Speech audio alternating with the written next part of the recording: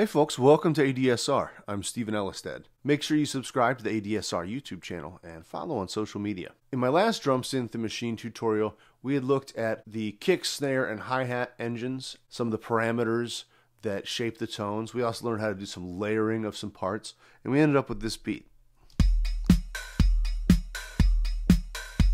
Nothing too fancy there, but it gives you an idea of the sounds. So I also wanted to, in this video, look at some other aspects, some more interesting parts that are tied to the tom and the cymbal. Let's get started with the tom. I've already inserted a tom drum synth pattern. We can get to that just by going here and selecting tom. And we can see that we have 4 different engines. The tronic engine is kind of suitable to, sounds like house kind of toms. So I'm going to go ahead and go into keyboard mode here, and I'll just insert a couple.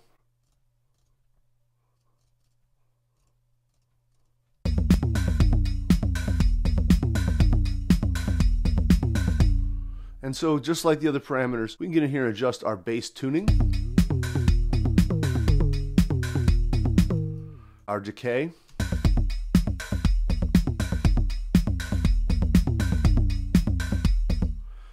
bend, and impact. Bend is kind of the sound of how that note is shaped. I'd almost think of it as like the decay sound in an ADSR envelope. Combined with the impact, we can really shape the tones.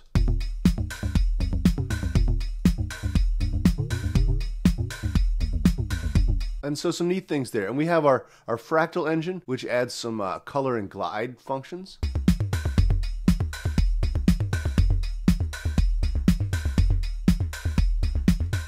And then we have some more that are trying to synthesize real-world drums. So we have a floor tom,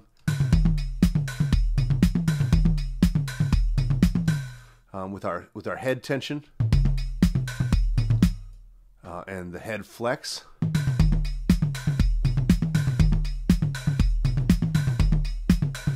And we've got some muting type controls to control the skin of the drum head and kind of the air around it. And then we have a high tom, which can go from, say, a high roto tom kind of sound to, you know, fairly decent sized rack mount toms.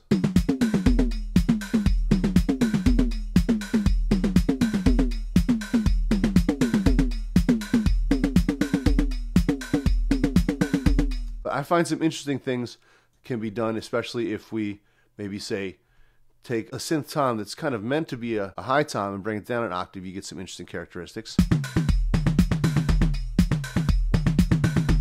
And the same thing will happen if we go to the floor tom and bring that up.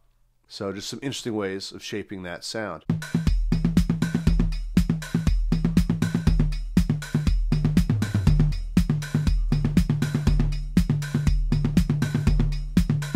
For creating interesting, unique synthetic style hits, it can be pretty effective. I'm going to go ahead and mute that out though, because I want to talk about a couple other sections. First, we have our cymbal, and the cymbal engine is pretty neat. If you just want to build quick crashes or hits in your part, this is a great way to do it rather than hunting around for a ton of samples. We have 2 basic types of engine here. We have our crash engine and our ride engine. So if I go ahead and hit that crash, we can hear that's a fairly realistic digital crash. And of course I can tune it and really shape the decay as well as the impact.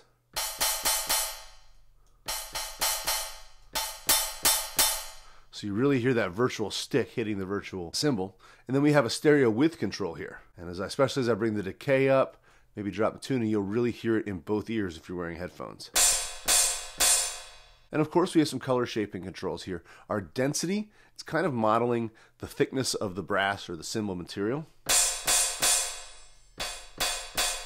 And so there's several different color modes. We have a metallic mode, which very much emphasizes some of those harmonics that are prevalent in metallic type sounds. We can also go normal and soft, which is going to dampen some of the metallic style harmonics. I find this to be really useful for just adding a quick hit somewhere. At the beginnings of transition parts or coming into a new section, it's a real fast, easy way to get some instant variation and be able to tune it later rather than, again, spending a ton of times going into your sample library and coming up with something and then shaping it in the sampler. Also in the cymbal section, And I'll go ahead and get rid of that for right now. We have our ride engine. And the ride engine is pretty cool.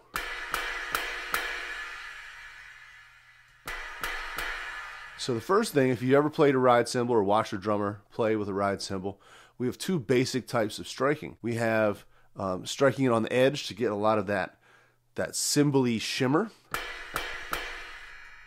and also striking it up towards the bell to really get a more of a pinging sound. And so we can build some nice parts up there in case we can.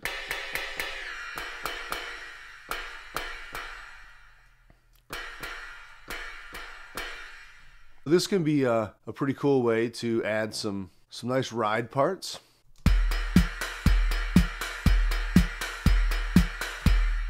Obviously, there's not a lot of variation in there because I didn't play it in, but you can kind of hear, we can get that going and just do some basic shaping.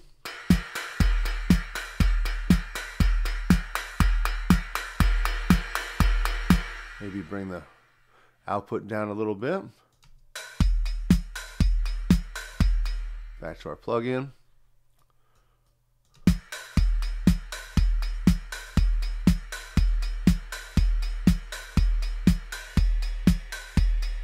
And again, I can tune it to shape it towards whatever kind of tonalities are already present in my track. And one of the things I like to do, again, is just get a basic part laid in and then manipulate the sound of the stage. I find that taking something that's in time with your hi-hat pattern, in fact, mixing it down really low, opening up the width and the decay, gives you a nice gentle wash of sound that you can layer underneath and bring in or bring out in different sections to add interest or, rhythmic intensity.